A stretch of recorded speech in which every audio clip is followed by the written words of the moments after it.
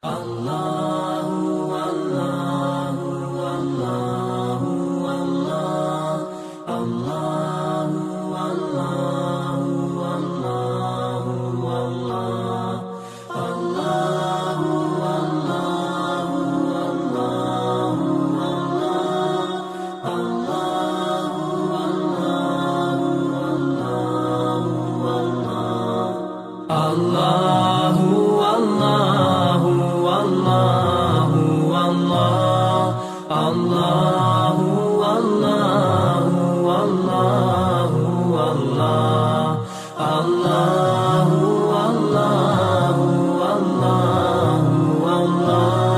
Allah, Allahu, Allahu, Allahu, as I look to nature's beauty, dazzled am I, knowing everything calls on you, the Lord Most High.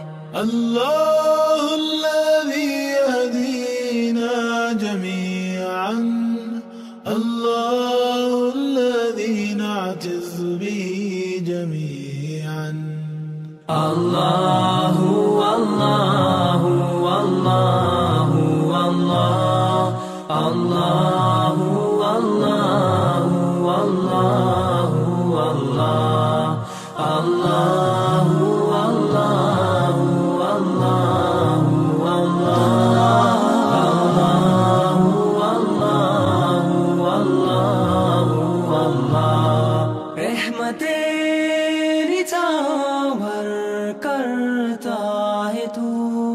बरकतों से दामन भरता है तू.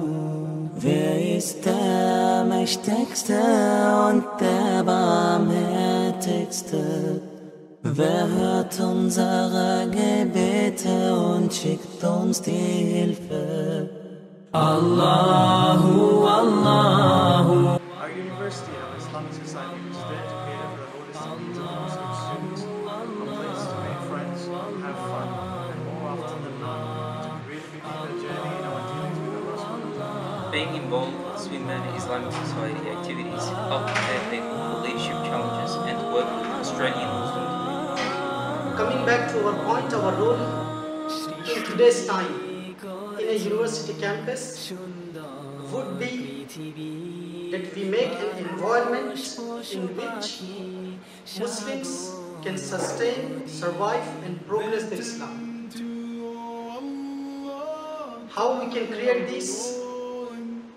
First of all, we have got the Islamic Society of Swinburne here. The first part is built, a committee has been formed. Work collectively under one banner. It all comes back to the remembrance of Allah, which is why we're here in the first instance. What are we really trying to do? Are we just trying to do our learning and that's it, just pass?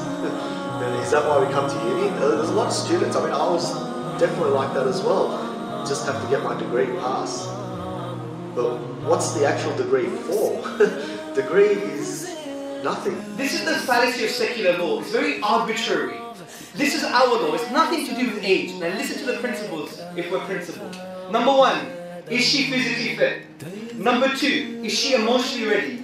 Number three, is she mentally ready? Number four, is it socially acceptable? Number five, all of these different kind of principles that we apply. And it happened that there's an outlier from the statistics that a 9-year-old was physically fit, was mentally ready, was even given away by her own father and the tribe. So the point is we have principles which makes our law far more timeless rather than putting a number and saying you could do it when you're 16. There's some 16-year-olds in this country who can't even tie the shoelace. So the point is that's what you call a sexed up view of Sharia law, a Fox News narrative. If you study the situation properly, you know it's based on principles that you apply to different scenarios. And yes, if it was applied in Yemen properly, the 8-year-old will not get married because look, it damaged her. Because the Prophet Muhammad probably said there is no harming and no reciprocating of harm. So the point is, let's be nerds, let's read about Sharia law rather than going to sociological things, the BBC News, the Fox News, and God knows what we have.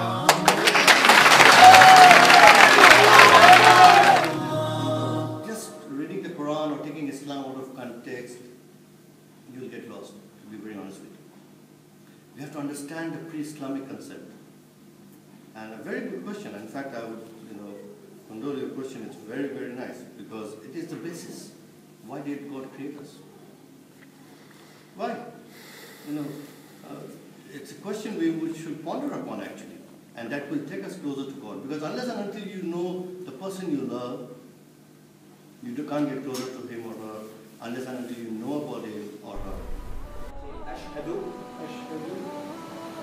أن لا إله إلا الله وأشهد أن محمدا رسول الله. Now it's in English. I bear witness that there is nothing worthy of worship except Allah. And I bear witness that Muhammad, peace be upon him, is the messenger, the final messenger of Allah subhanahu wa ta'ala. Allahu Akbar. MashaAllah, brother. Congratulations. Alhamdulillah, brother. So the brothers you expected, they want to fight the brother. So that's like a very good moment. MashaAllah.